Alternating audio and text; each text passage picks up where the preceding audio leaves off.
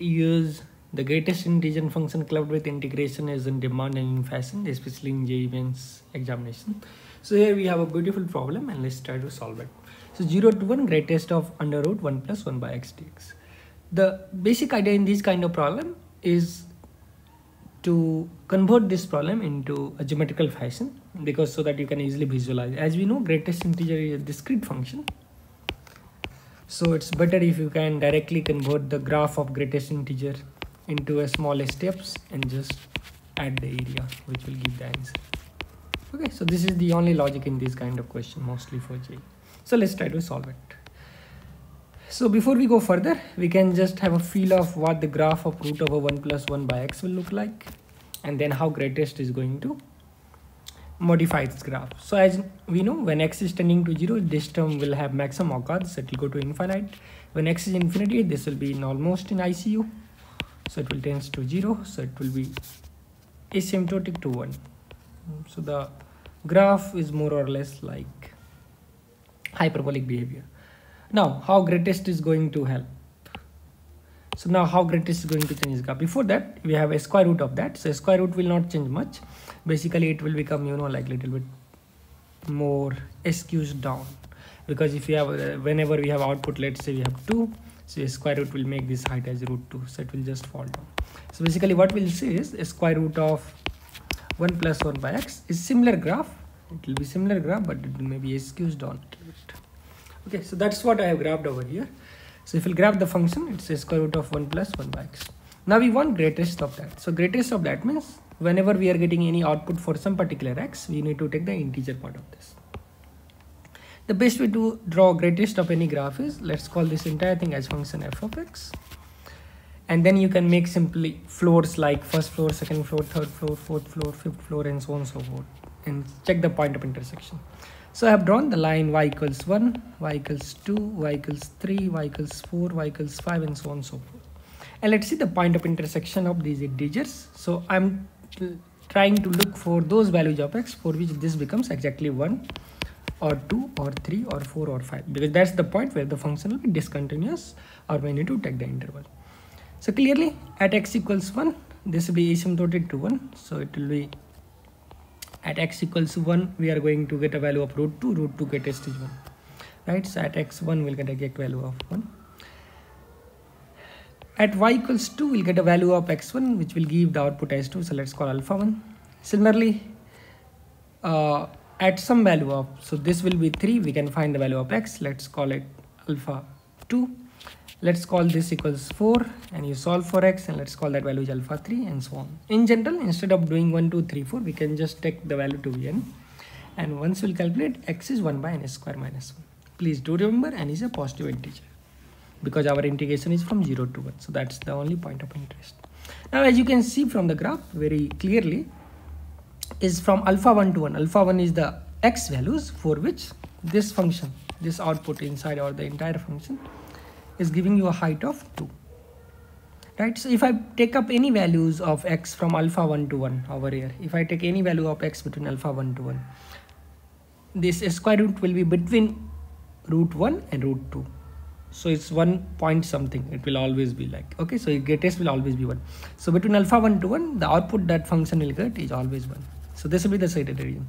Similarly for alpha 2 to 2, we will have this shaded region. So let me use different color. So we'll have this shaded region, right? Again, if we have alpha 3 to 2, the shaded region will change, because alpha 3 will output will be 3 now. So we'll have this shaded region. So this region area is slowly converging, right? So it becomes more and more narrow. And since the space is less, so let's not put more diagram unnecessarily. So all that I need to do is to add this area plus this area plus the third area plus fourth area, right? Like with the fourth point of intersection somewhere, and so on and so forth. So we need to add all these areas, and here we go. So I'm marking the point as 1, alpha 2, alpha 3, alpha 4, alpha n, and so on. Of course it will go till infinity. Now first area is, this is length into height. So height is already 1 and length is 1 minus alpha 1. Second area is height is 2 times alpha 1 minus alpha 2. Third is 3 times alpha 2 minus alpha 3. 4 times alpha 3 minus alpha 4, and so on. If we'll add all these guys, you'll get a very interesting result. As you can see, we'll have 1 minus alpha 1 plus 2 alpha 1 minus 2 alpha 2 plus 3 alpha 2 minus 3 alpha 3 plus 4 alpha 3 minus 4 alpha 4 and so on and so forth, which gives you alpha 1, 3 alpha 2 minus 2 alpha 2 is alpha 2. This will become alpha 3. So we have just a series of 1 plus alpha 1 till infinity. Now what is alpha 1? As we have already seen that alpha 1 is the x values for which the output of the function is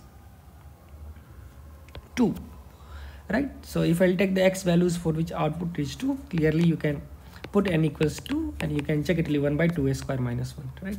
Similarly, alpha 2 will be 1 by 3a square minus 1, alpha 3 will be 1 by 4a square minus 1, so alpha n will be 1 by n plus 1 whole square minus 1. All that I need to do is to simply add all these values.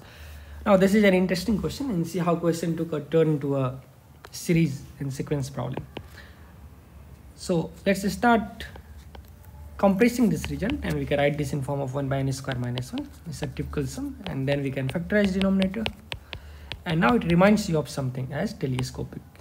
Yeah, because you can't afford like just adding these terms by term.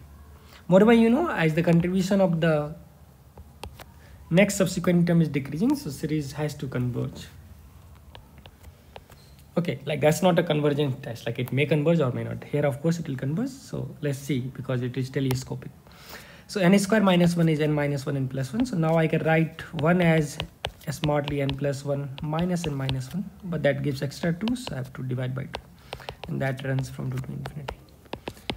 So it's half, and it's 1 by n minus 1 minus 1 by n plus 1. This summation n equals 2 to infinity. What I have done is basically I have written a term, let's say 1 by 2a square minus 1 smartly. So it's 2 plus 1 into 2 minus 1. And then 1 I have written 2 plus 1 minus 2 minus 1. And half times of this. Okay, so if we'll do the same thing for all term, we'll get half 1 by 2 minus 1 minus 1 by 2 plus 1. Again plus half times 1 by 3 minus 1 minus 1 by 3 plus 1, and so on and so forth. And now you can clearly see something is getting cancelled. So we have a mass murder here, because this is 1 minus 1 by 3. This guy is half times, I can write 1 by 1 minus 1 by 3. If I take half common, so plus 1 by 3 minus 1 minus 1 by 4. Next will be 1 by 4 minus 1 minus 1 by 4 plus 1, and so on and so forth. So can you see the cancellation? Can you see the cancellation? Yes, clearly you can see the cancellation, because the first term is surviving. This will survive, and minus 1 by 3 is getting kicked by 1 by 3 over here, right? Similarly, minus 1 by 4 is getting kicked by the next term here, which is 1 by 5 minus 1. Similarly, minus 1 by 5 is getting killed by the next term here. So everything is getting killed, and we are left with just 2 terms, which is 1 and 1 by 3 minus 1. So that is the only survivor. So 1 plus half times 1 plus 1 by 2, and that gives you 7 by 4, and this is the answer to this beautiful problem. The takeaway from the problem was very obvious, like although the problem seemed clumsy in the first go, and we can't see the hidden series at least in the first side, but see how beautifully sequence series is already installed. Little bit fundamental idea of what does definite integration means, which is the core matter of this chapter. I hope you have enjoyed it, and I'll come with more small problems giving you ideas and useful